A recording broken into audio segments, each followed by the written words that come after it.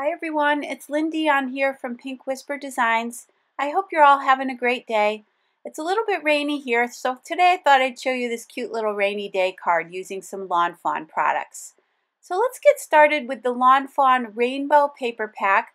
I'm using that teal color, and then I'm going to take the outside in stitched rectangle stackables, and I'm taking the largest one, and also the outside in stitched heart stackables, again the largest one from that collection as well. So I'm going to go ahead and run that through my die cutting machine. Again, I'm using this beautiful teal color, and I'm going to run it through my Spellbinders Platinum 6 machine, and you can see it leaves that beautiful stitched edge. Now I'm going to center this heart, and then I'm going to run that through as well. And that's going to die cut this beautiful heart out of the center of that panel. We're going to put that blue piece aside for now.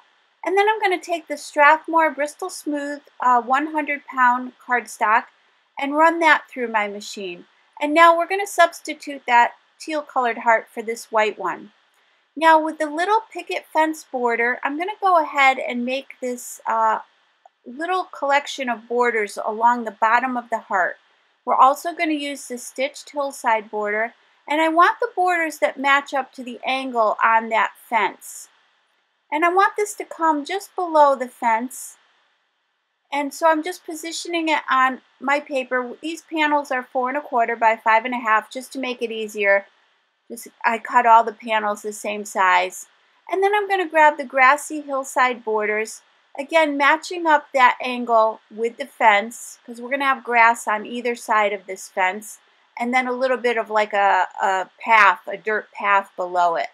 So I'm just double checking where I want to line that up on the paper, and this is all kind of a guesstimate for now because we can adjust everything a little bit later. And now I'm grabbing another one of those grassy hillside borders, just one that kind of goes in a different angle. And you can see there that we have all the pieces and how those are going to line up one on each other. So we have 4 panels there. So I'm going to start off with this little stitched border.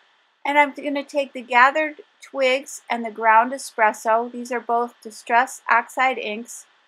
And I'm just going to speed this up to show you that I just laid a nice thick layer of the gathered twigs on this panel, just kind of blending it out.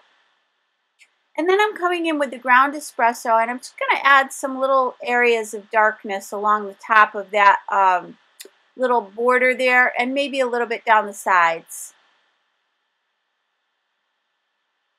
And just kind of blending that together as best I can here. Now I'm going to take that ground espresso and I'm just going to press the pad right into my mixed media mat. And then I'm going to spray that with a little bit of water. That's the Distress Sprayer. And then with a paintbrush here, I'm just going to spatter some little splotches on here. I want to make it kind of look like dirt, like a dirt path. So I'm just spattering that, and you know how messy I am with my spattering, so I got it all over everything as usual, but I carried on anyway. So then I grabbed the Citron Distress Oxide, and I'm also going to be using the Lucky Clover. So I'm just laying that all down, just kind of like a layer of each, the darker up at the top of this grassy border here. And then I'm coming in with the Citron applicator and just kind of blending that out. I just want a little bit of light and dark on that. And I did the exact same thing for the other panel. Now I'm using the Distress Pumice Stone ink. This is not an oxide. I just wanted a little lighter touch than the oxide. And I just want to add a little bit of color to the tops of that fence, just for a little dimension. Now using the tumbled glass and the peacock feathers, again back to the oxide inks, I'm going to apply that tumbled glass. I'm just trying to determine about how far I need to come down with that. And I'm just going to apply that all over the top of this little heart shape here. And then I'm going to go ahead, after I have that completely coated, I'm going to add some of the peacock feathers just sort of up along the top edge there. And I want to get a nice thick coating of that. And then again, I'm going to go back to the tumbled glass applicator and just blend those two together. Now, again, going back to the distress sprayer, I'm going to spritz that panel a little bit, and then I'm going to blot that off with a paper towel. And you'll see that it leaves these beautiful kind of like splotches on here. So now I want to just kind of see how everything is going to line up here. I'm going to take the little grassy border, and just with my fingers, I'm just kind of pressing those little blades of grass up a little bit, just to add a little bit more dimension to the grass. Now I'm just going to lay this out just to get an idea of what I want this to look like. And then for that little path, I'm going to end up bringing that down just a little bit here, so that a little bit more of that grass would show. So now I'm going to use the Lawn Fawn glue tube, and I'm going to glue all these panels together.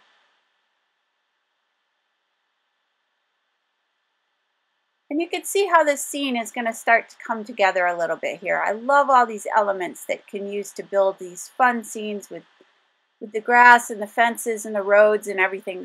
There's so many choices now. It makes it really fun to build these little scenes. So now you can see that that looks pretty good there. So I've cut a card, a standard A2 size card, and I'm just using my bone folder just to press out that crease. And I'm going to go ahead and I want to see where that heart panel is going to need to be placed on my card. So I'm just temporarily taping this down with some purple tape, and I'm just going to use that as my guide to glue this heart back into place. So I made sure that that teal piece of paper was centered exactly on my card, and now I'm going to go ahead and glue that down. This makes it a lot easier to get that centered properly. Now I can remove that purple tape and lift that panel back up off of the card here. So again, this is a standard A2 size card, so it measures 5.5 by 4.25. And now I want to see that panel. I'm going to need to cut a little bit of those borders off because they're going to show. So I'm using my Tim Holtz scissors. These are the mixed media scissors, and they're really good for cutting through something that's very thick like this. And I'm just going to clip away any excess that I don't need.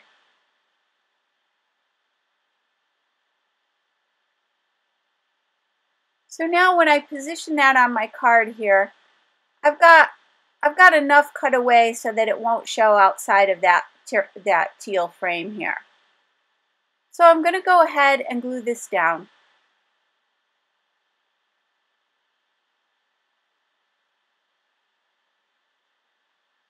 Now I want that to sit and dry for a minute or two here, so I'm just going to put some acrylic blocks on here just to let it dry.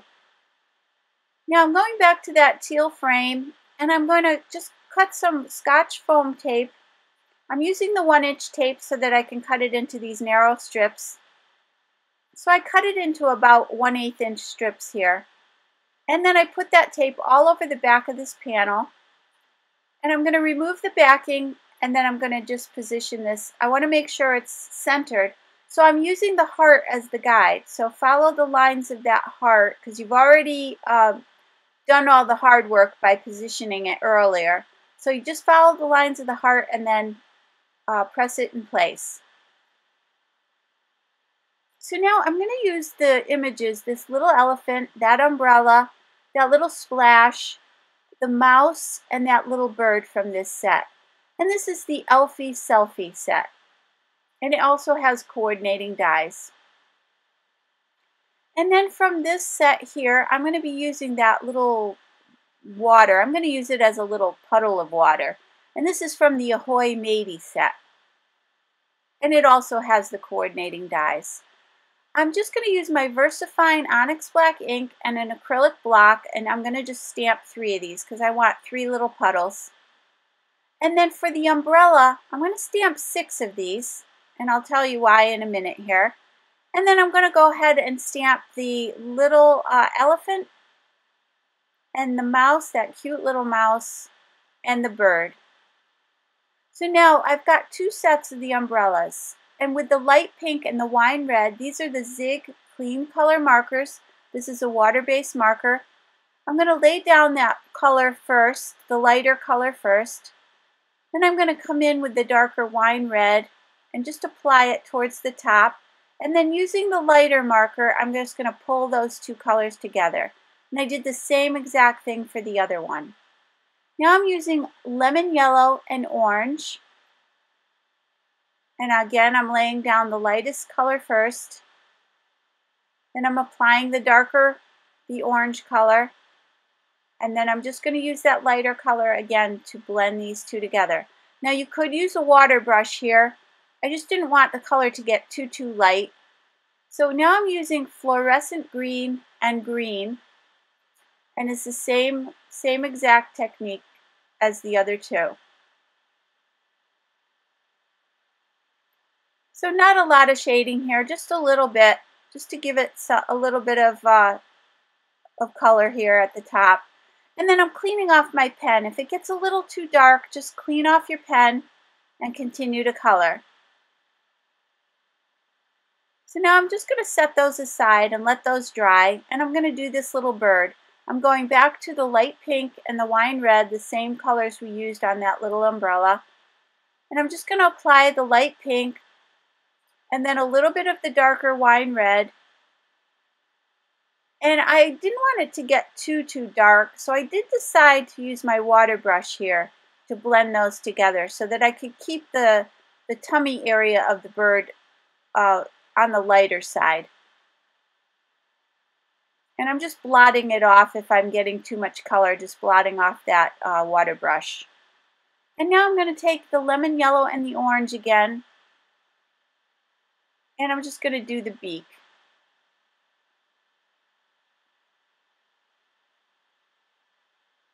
So now we'll let that set and dry.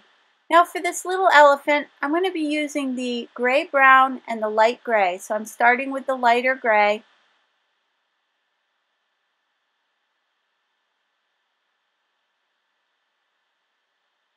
Then I'm going to come in with this darker color.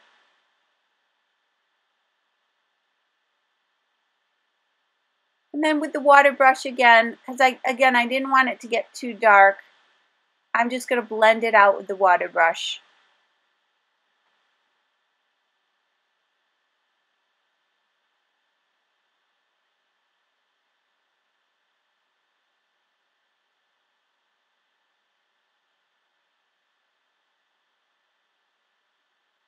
And then for his little cheek there, I'm going back to that light pink, and I'm just going to add a little to the ears and a little to his cheeks. And just blend that out as well.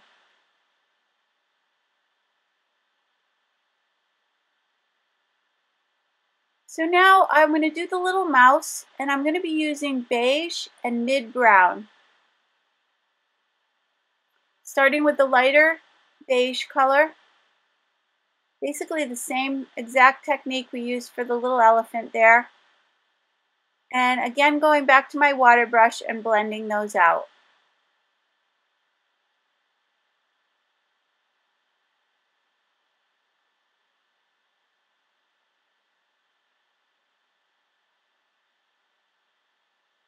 And again, a little bit of pink on the cheeks. And that one is all set. So now for these little puddles of water, I'm going to be using light blue and turquoise green. And I'm just going to lay that light blue down on the entire thing. And then I'm going to use the turquoise green just kind of around the edges a little bit, just to add a little shadow so that the water will be the lightest in the center there. And just quickly blending that out. And again, I'm using the water brush to do the blending here. And I did the same thing for the other two. Now I'm going to use my Sizzix Sidekick machine and run all those little pieces through this little die cutting machine. And if you haven't used this little thing yet, I just love this. It's so easy to run all these little pieces through here. And now I've got everything die cut. So for those umbrellas, that's the only one set I ran through the die cutting machine. The other set, I'm just going to cut out with my scissors because I want to pop those up a little bit over the die cut ones. So I'm just cutting out the umbrella portion, the colored portion, And then I'm going to put a little foam mounting tape on the back of each of those little pieces and pop it up over top of the one that we die cut. I probably didn't need to completely color the one underneath, but I thought if somebody did look towards the side, at least you can kind of see that it was colored in. So then those will add a little bit more dimension that way. So now what I'm going to do is try to lay out my scene here. And I kind of wanted them to look like they were playing outside, playing in the puddles in the rain, kind of like we used to do when we were kids. The wetter and muddier, the better. So now I've got all those little pieces in place, and I'm just going to kind of glue everything down. You will notice that because some of the pieces are on the inside of the heart, I will need to put a little foam mounting tape on those as well, just to make sure that they pop up properly. And I'm putting a little on the back of each of these critters as well, just to make them a little more dimensional. So I'm going to go ahead. Now on that umbrella there for the elephant, I did need to put a second piece of foam mounting tape on it. I just thought it wasn't laying perfectly flat. So off camera I did add another little piece there. Now for these others, I just went ahead and again put a little photo mounting tape on each one and on the umbrella and position them down.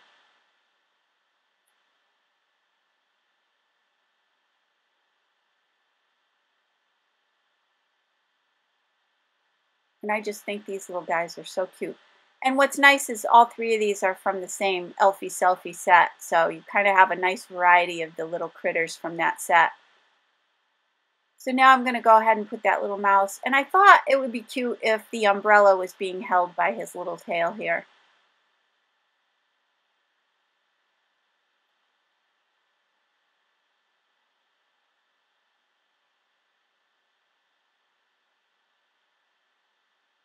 So now we have the scene laid out, and now I wanted to add the little bit of a splash, like they were jumping in the puddles and making a splash.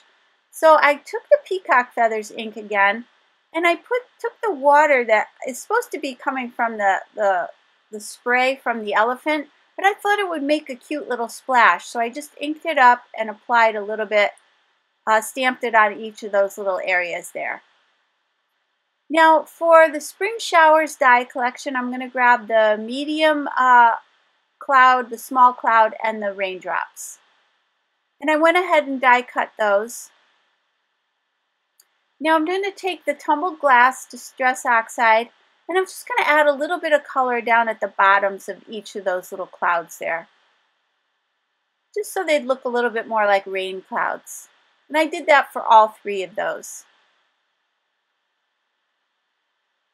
So now I just want to position those up towards the top.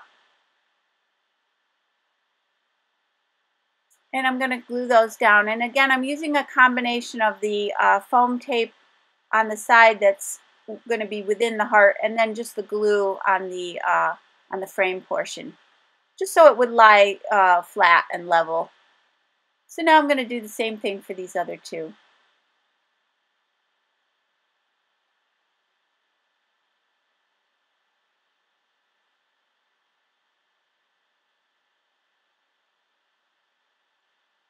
So now I just have to determine where the little raindrops are going to go. So I did take my Marvy jewel picker here just to make it easier to pick up these little pieces. It has kind of like a little sticky end on it, and it really makes it easy to pick up little tiny paper pieces or rhinestones or beads or anything like that. So I positioned all those kind of where I want them to be. Now I'm coming in with the glue, and I'm just going to glue each of those down. And you can see how easy that jewel picker makes it to glue everything in place. So I'm taking the Spectrum Noir sparkle pen in the crystal clear, and I'm going to go ahead and add some sparkle to all of those clouds and those little puddles. And then a little bit to the tops of each of the umbrellas there. You do have to be careful here when you're pulling the colors. You want to make sure you clean the sparkle pen in between colors so that you don't contaminate the color on the next one that you're coloring in, because remember, it is a water-based ink. So now I decided for those little raindrops to use the Sea Breeze Jewel Drops from Nuvo. And I'm going to go ahead, it's kind of like a blue, like a light blue color. And I thought it would give the each of the raindrops a little bit of a blue tint, rather than trying to put ink on each of those little drops, which I think would have been almost impossible. So I decided just to do this, and it came out really cute. It did add a little bit of that bluish tint to them. And then for the little beak on that little birdie, I'm using the Nuvo Crystal Drops, which is just a crystal clear glaze, just to give it a little shine. And now for my sentiment, I was lucky enough to get my new Lawn Fawn Easter stamps. I just got them on Friday, so I haven't done much with them, but I decided to grab one of the sayings from them. And this is the collection is called the Lawn Fawn Eggstra Amazing Easter, and it comes with the stamps and the matching coordinating dies. So I went ahead and stamped this, wishing you a fun day. I thought it was perfect for this card.